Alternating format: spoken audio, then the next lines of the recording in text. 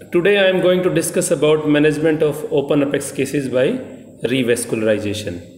As it is already discussed in previous video that in case of immature permanent teeth with necrotic pulp and short and thin roots, revascularization should be the treatment of choice.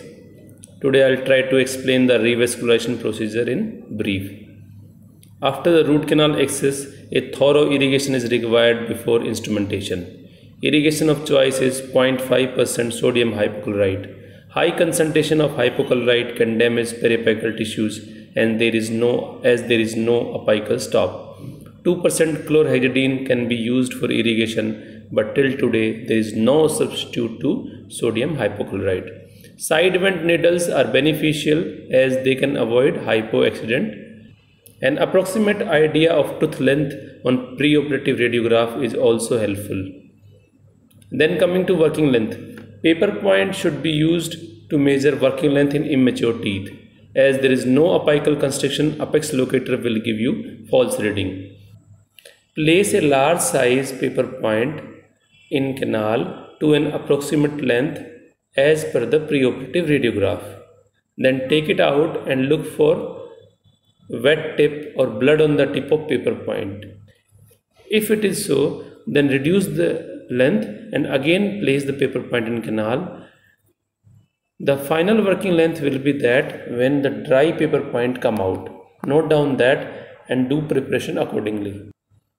As in open apex cases, even 80 number K file is loose at apex, canal preparation is challenging. Most of the canal debridement is done by irrigants and medicaments.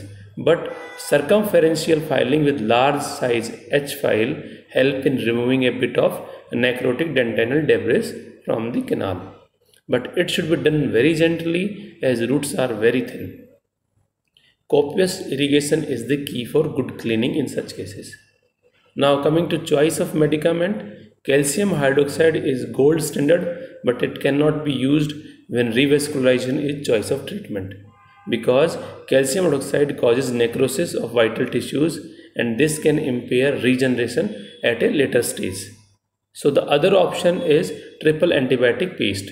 Powder of ofloxacin or nidazole and doxycycline should be mixed with saline, and this paste can be placed in canal for a week. In next visit, evaluate the canal disinfection. First put a paper point and check canal is dry or wet. Then check for any foul smell from the canal. If sinus was present before treatment, that is healed or not. If you found the canal disinfection satisfactory and patient is symptom free, then you can start the revascularization procedure. Otherwise, give triple antibiotic paste for another week after copious irrigation. Now coming to revascularization procedure. First give local anesthesia, then irrigate the canal well and then dry the canal with sterile paper points.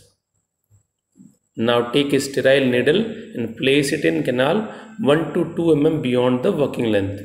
It will induce bleeding in root canal. You can do it once again if blood didn't come out in the canal. Once the blood is visible in the canal, place a moist cotton with light pressure in canal to control the bleeding and to facilitate the clot formation. Keep cotton there for a minute. Once the clot formation is there, then you can seal the canal orifice with mineral trioxide aggregate, that is MTA or biodentine. After 48 hours, composite buildup can be done. For better outcome, platelet-rich fibrin can be placed in the canal after clot formation, or in some article it says that there is no need to puncture the apical area to induce bleeding if PRF is planned for the revascularization. Thank you.